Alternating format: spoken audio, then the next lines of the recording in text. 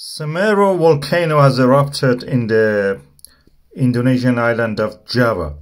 It is in the eastern part of the island of Java, which is the most populous island in Indonesia. A lot of people live in there.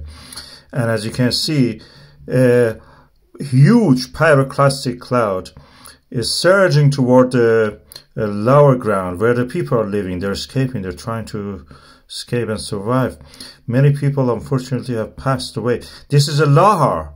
Lahar is a mud flow with volcanic ash mixing with the water and running down and covering everything, including also the houses, which already are covered with the pyroclastic ash.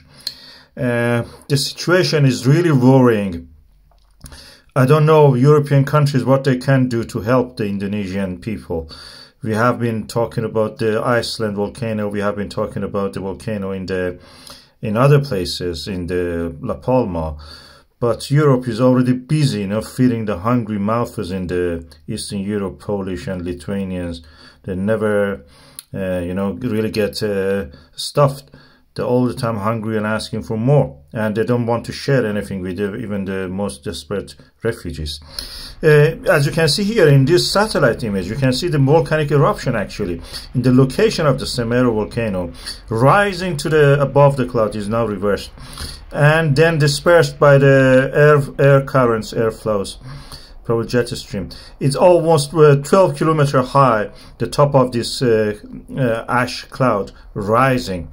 I will zoom on that so just to show you exactly which spot I'm talking about.